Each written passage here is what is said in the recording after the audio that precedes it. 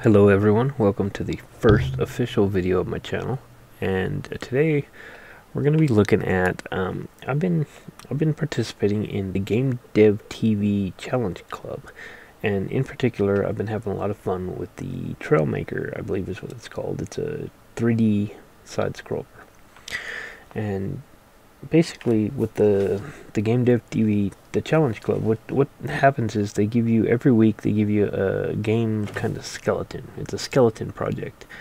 It's not complete. They give you a set of goals to complete to get basic gameplay going, and then some optional goals to add additional features, additional gameplay features, and then finally in the end you get a chance to kind of do a miniature game jam, basically, and then make it your own however you want, and spend as much time and effort on it as you want, or as little as you want. So it's very open, freeform, and at the same time gives you a little bit of structure, and that it presents you with something and gives you some goals, which is I'm finding very helpful. I don't have a lot of time on my hands with work, and this is an after work project for me, and so coming up with a complete game on my own from scratch just for the purposes of playing around, I have a bit of trouble with that, just time-wise. I struggle with that. So this is an ideal format for me, and I've been having a lot of fun with it. So let's jump right in right now and take a look at the project that you start with. So this is what you start with when you pull in the assets from the project. It's just a basic kind of side scroller. I haven't touched anything. I've just loaded up the scene. I'll hit play and we'll see what happens. Alright, so yeah.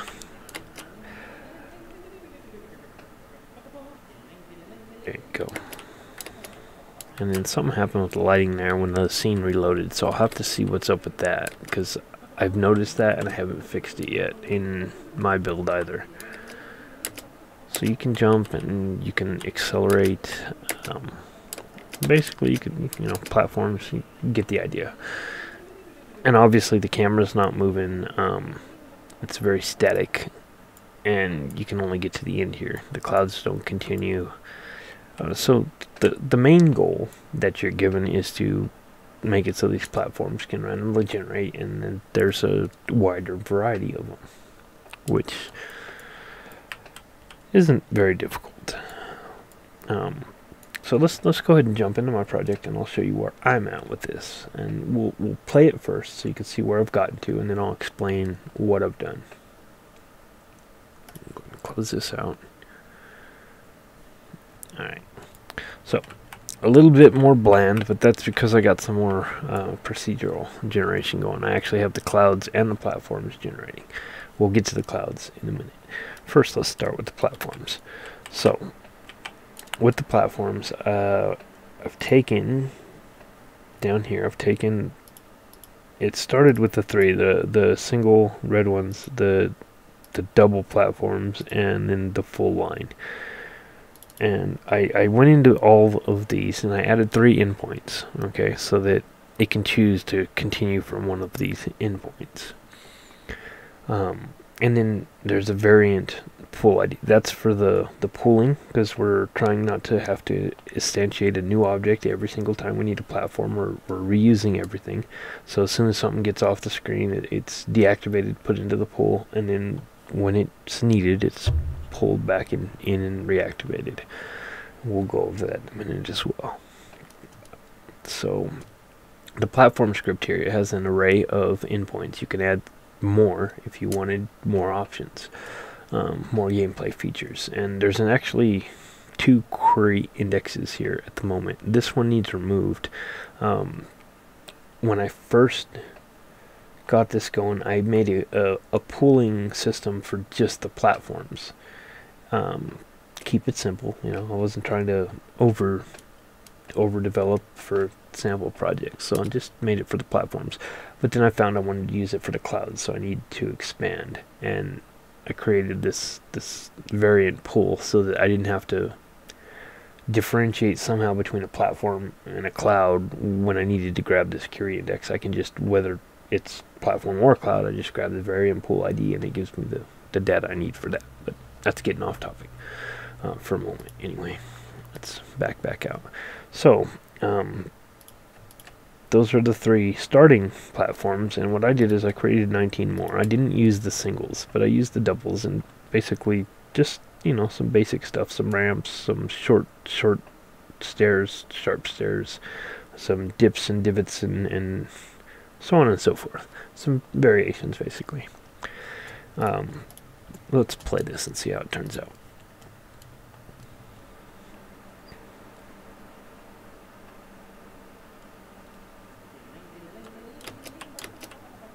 Uh-oh.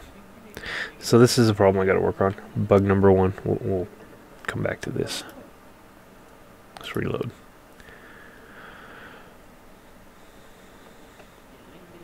Here we go. So as you can see, the platforms are spawning. There's variations. They're not repeating too much.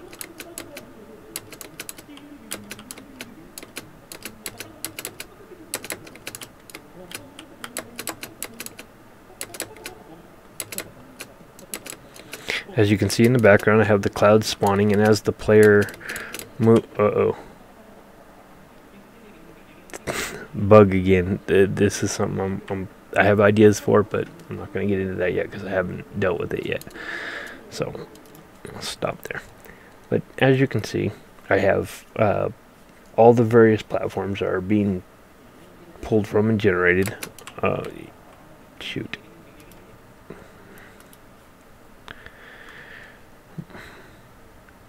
Try one more time. Oh boy. There we go. Alright, so it's a little bit of a button spammer with the way I have the platform set up, and the fact that the controller, I haven't modified the controller at all. So the fact that you can kind of get stuck on the edge of a like that, you can get stuck on the edge of a platform. I haven't really dealt with that yet, but I have ideas and I'm going to work on it.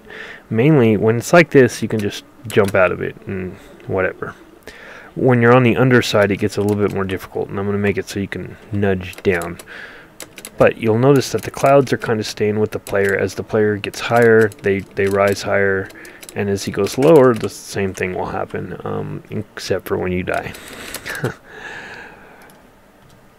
Anyway, okay, so what I have here is I have a master object for the platforms. This contains all the platforms, and it has the variant pool script on it. A variant pool being different from a regular pool. These are things I created, so it doesn't really matter, but the difference for me is that instead of just pulling a single object and just pulling from that over and over and over again, in this situation I want to have a variety of objects that are pulled, and so you know, a variant pool. In here we have an array of prefabs, which has 19 prefabs at the moment, and if this looks a little different than something you might be using in your editor, I'm using Odin Inspector. I picked it up a while back on sale, and when I'm not doing something that requires me not to use it, I really prefer to use it because it's just handy. It quickens certain things up, makes things faster. Anyway, I digress. So this holds the prefab, and you have a little slider here for the key size. You can set it up from 5 to 20. This is how many you want to pre-initialize. And then the pools down here, it's not initialized yet until you start the game, and then it will initialize. And this is actually a good way to visualize this. Let's pause. Okay, so the pools, here we go.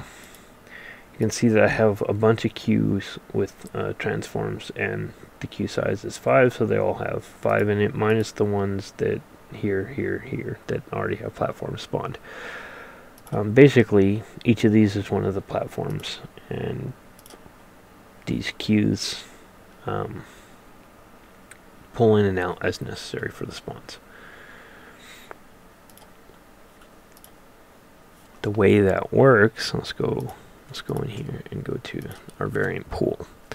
So what happens is we have an array of transforms for the prefabs, and then we have the queue size, and then we have the actual queue of pools. And when we first load in, when we wake up, we create our queue of transforms as an array of length for the amount of prefabs. So we have one Q array for every, we have one Q in the array for every prefab that we have in our list. And then we loop through our prefabs and we create that Q, and then we loop through the queue size and we initialize that many objects into that specific queue. And in here we grab the variant pool ID that we talked about briefly, and we set the queue index, and then what that does is that references which array element that specific prefab belongs to, so that when you're in-queuing when you're re-in-queuing the object, you put it in the right pool and they don't get mixed up. Very important. And then when you're pulling an object out, we're actually selecting from one of the pools at random. We're getting a random index here between 0 and the length of the pool, and then we're checking to see if that specific queue has any objects left in it. If it has an object left in it, we return that. We pull it out of the queue and return it. And if it doesn't, we look for a different index and try to find one that does have an object left in it. And that's how we are randomly generating the queues. In the platform, randomly generating the platforms. In our platform spawner here, we have our variant pool, right? That's the actual pool object that's holding the platforms. And we have a tag filter. We're tagging our platforms so that we can identify them, because we have different colliders on the platform, and we're using colliders to spawn the next platform. And we don't want that collision detection to work for each child element. We only want it to work for the platform itself. So we tag it and we identify by that tag. And basically, if the tag doesn't match, we just exit out. If the tag does match, we dequeue a platform at random. We set the position to the platform that caused the spawn action, so it enters a trigger, a collider, and when that trigger collider, when it fires off, this is the code that runs, and that platform has a function to get one of those endpoints, one of those endpoint objects we talked about. So it grabs one of those endpoint objects at random and sets the platform position to that, and then activates the game object. And that is the spawner. And the despawner is very similar in that you filter for the tag, and then you re-enqueue that object. And as you re-enqueue it, it disables the game object automatically. Well, not automatically, but in the variant pool here, when you enqueue, it sets the game object to false, so that we're not enqueuing an active object ever unintentionally. Okay, and then the same queue works for the clouds. Instead of having, let's go back into Unity. So instead of having different platform groups that we've kind of created variations for, we have different models here. So I have a master cloud object, and then I have variations, and the variations are just the different models tied in. Okay, and so one of those will spawn at random, and then in the cloud we have, on awake, we actually randomly scale the object between a minimum and maximum that we set up in the inspector with default values of 1.5 to 2.5. Because the clouds by default are pretty small, they look better between the scale size, and that's obviously adjustable in the inspector like we mentioned. So we have our cloud object, we set our min-max scale, and then we have the endpoints for the cloud. And when we get an endpoint, what we do is we pass in the player's Y to the get endpoint function instead of, so on the platform we get an endpoint and it just grabs one of them at random. But for the cloud, if we do that, the players follow in the platforms. The platforms can spawn randomly and the player just follows whatever level they spawn at. But if the clouds are spawning randomly, the player can go down here, and then the clouds can wind up here off screen spawning elsewhere, or out of range of the collider that causes them to spawn, and then they won't despawn, and that will break things. So we want the clouds to kind of stay within a relative position to the player as he's going up and down in the world. So we pass in the player's Y position, and that's added with an offset because we don't want each individual cloud to have this information. So in the spawner, in the cloud spawner here, we have a Y offset for the player, and we pass in the player's Y position to the get in point with the offset, and that's like how far above the player we want the clouds to kind of sit, or try to sit rather. And where was it? Okay, so the endpoint here is we subtract the player Y from the cloud position Y, and we do a math.sign to see if it's positive or negative, and then we check, hey, is it positive, is it over 0, equal to 0, less than 0, and we choose one of the endpoints depending on that. So based on where the player is and the cloud is, we say, hey, am I above or below the player, and depending on where I am, I'm going to choose the endpoint that's going to take me towards the player, and that can take him above or below the player still, and then on the next iteration it'll go above or below still. And that is what gives that nice random effect, because I set these 3 initial clouds here at different levels, right, so that they're not set at even spacing like 1, 2, 3. They're not integer spacing. They're various float positions, so they're offset. And then when you play and you spawn everything, they use the player position and they try to stay. Oops. They try to stay within. And that bug, I gotta fix that. It gets annoying because you can't get out of it without stop and play, and that's very annoying, especially for a player. The developer, I know what's going on, and I'm here with the editor, so that's one thing. But the player, that's unacceptable behavior. Yeah. So I definitely got to fix that. But yeah, the clouds, they, as you saw, multiple times we've played, that's really annoying. I really got to fix that. It's the next thing I'm going to do when we get done with this recording. Here we go.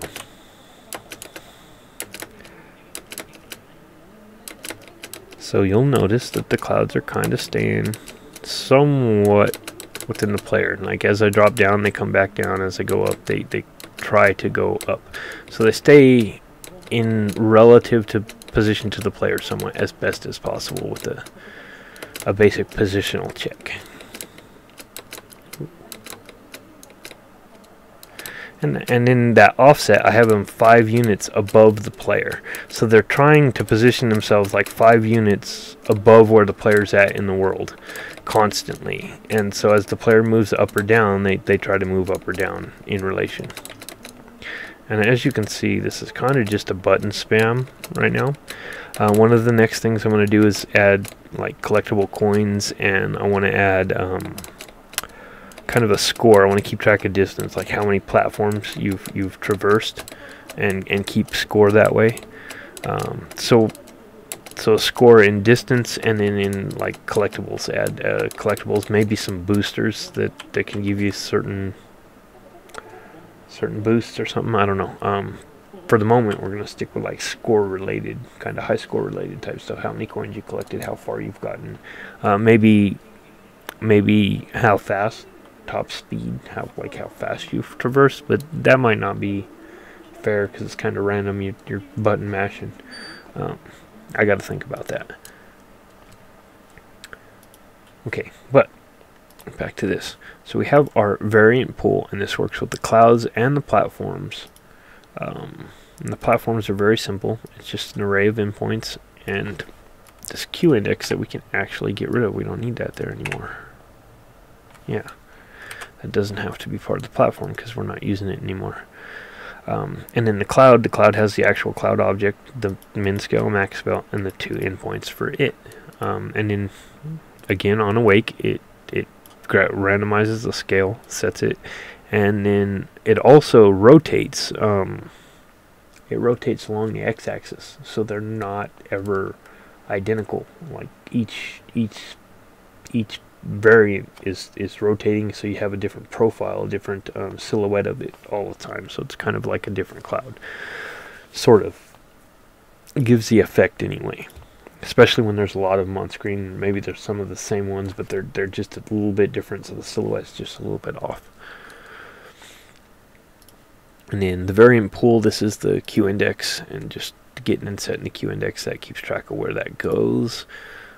Cloud spawner, despawner, it's all fairly simple at the moment. The spawners I have attached here. I'll grab the player back out so you can kind of visualize. So these two colliders here, these green boxes, are colliders, and the front collider is the spawner, the back collider is the despawner. So as the objects hit the despawner, they go back into the queue, and then when they enter this spawn trigger, and these clouds, because it's touching it, when it loads in initially, it triggers that, hey, I'm in the collider trigger, and so it starts spawning. And then basically these move, these are children of the player, and so they move with the player as the player's moving. So as the player's bouncing along, these are moving along, and then as the platform colliders, grab this one right here. So actually, we're going to go into platform A1, which is this platform here. Okay. And then we're going to hide the cubes. I'm going to go in here and just turn them off. So these are the individual, those are the individual platforms, right? And when I select one of them, if I turn the mesh render off, you can see that's the collider for that individual cube, right? Turn the mesh render back on, that's the visualization. And so each one of these, turn them on, turn those off, each one of those has its individual collider. And then, oops, turn those off. So here, the platform itself has a collider as well. This one is just a trigger though. This is the one that hits the spawn collider and activates the spawn. The colliders for these individual objects are the ones, these are not triggers, and these are the ones that the player actually interacts with physically, like physical colliders. And so far, that's how we've set it up. We've taken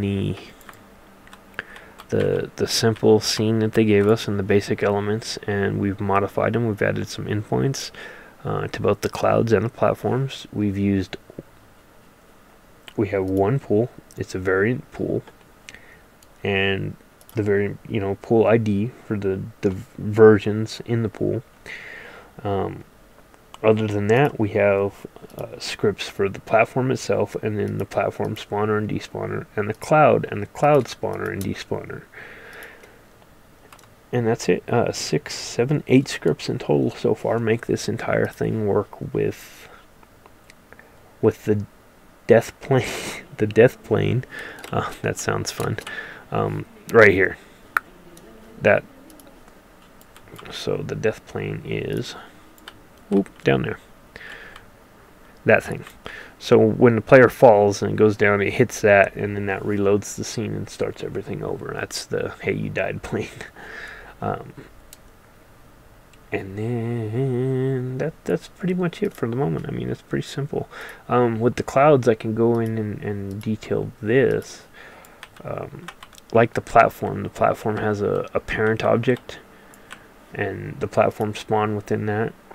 Well, the clouds, because I have different depths of clouds, basically I have multiples there. This one has its own variant pool, right? So that way it has 15 of each different cloud to choose for it. This one has 15 for it, this one has 15 for it.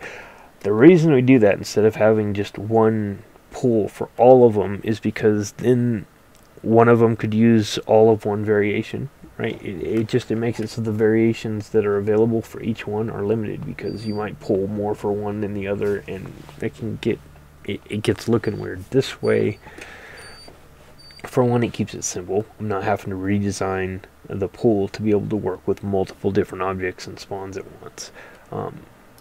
And just it keeps it simple. There's a lot of clouds that can spawn, and I've actually had it run out of objects in the queue, and I haven't set it up to generate more if there's none available, and that actually crashes the game.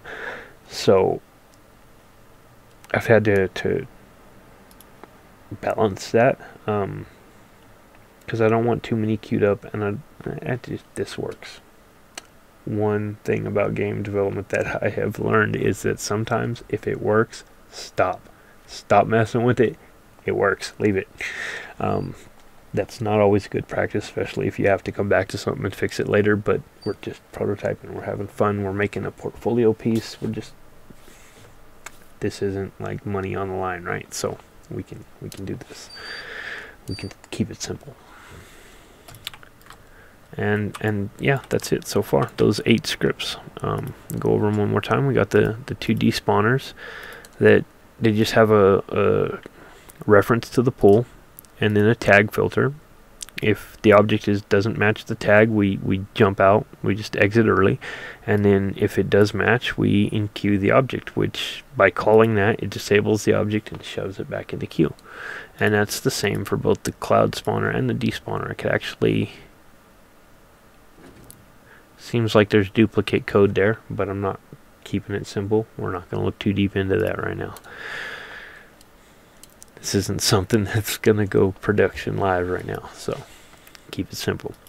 Platform spawner and despawner, same thing. They have a reference to the pool tag filter. If it doesn't match the tag, we exit early. Otherwise, we grab one of the platforms or clouds from the pool.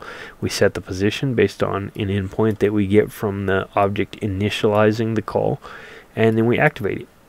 Pretty simple and straightforward on both of those. Okay, the variant pool ID, it's just, again, an integer ID that says, hey, this variant belongs to this pool in this. Pretty simple, just a reference, an index. And then the actual cloud. We've gone over that. It's just a reference to the cloud object so that we can scale and rotate it. We have the minimum and maximum scale values that we can set, and then the 2 endpoint references. To move it up or down depending on the player's location. The platforms are even simpler. They have an array of endpoints. They can have as many as you want to randomly select from, so that can allow for more interesting things, because like I have them vertically stacked, but you could have them positioned all over the place and randomly selected, so that could, depending on how your platforms are set up, that could lead to a very interesting gameplay. Basically, you manipulate the platform and manipulate the endpoints, add them to the pool, and that's all you have to do. It's included in the game at that point. Pretty simple. Very nice. And yeah, this is just a simple pool, very common pool object. It's just added a little bit of depth for the variation. We make an array of queues instead of just a queue for a single object. It's actually really simple. Let's go play one more time, because oh yeah, it's gonna rebuild because I did I deleted 2 spaced empty lines of code and it had to rebuild. Fun. Anyway, let's play one more time, and then call it a video after that.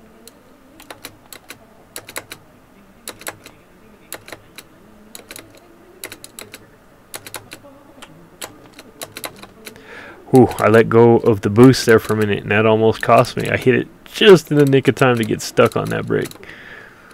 That was cool. This is a little bit addicting, I got to admit. And I like the idea that the platforms, like, as fun as this is, I can add any number of variations or different configurations. You can move the endpoints around so they spawn in different ways. There we go. And then there it is, that light. I don't know if you noticed that, but the light changed. Let's do that one more time. That's something we're going to debug here